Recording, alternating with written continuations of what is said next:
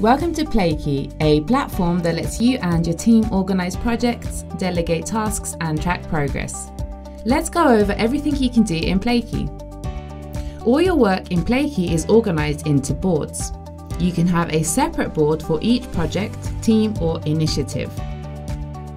Next to the board name, you can provide a short description so others know what the board is about.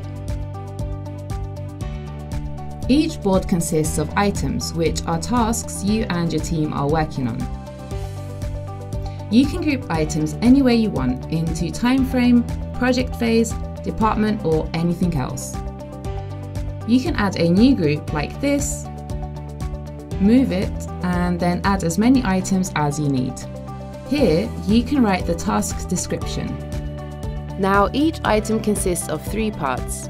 Item information, where you can change the task status, comments containing task updates, and files containing project-related documents.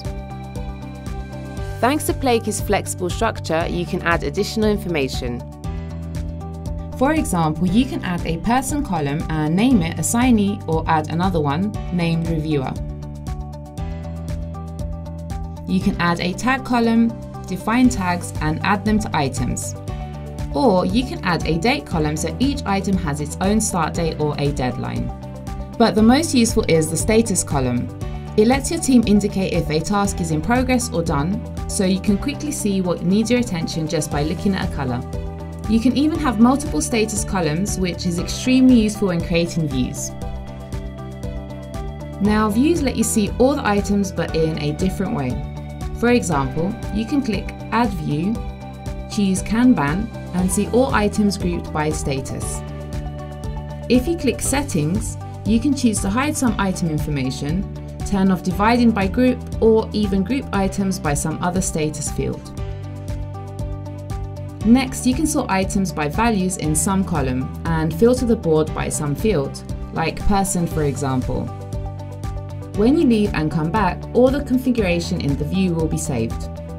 Views are super useful because each team can set its own view by the data they find interesting. Now let's see how your team can collaborate in Plaky. You can invite members by email or share a sign-up link. When inviting, you can also choose if they have full or view-only access.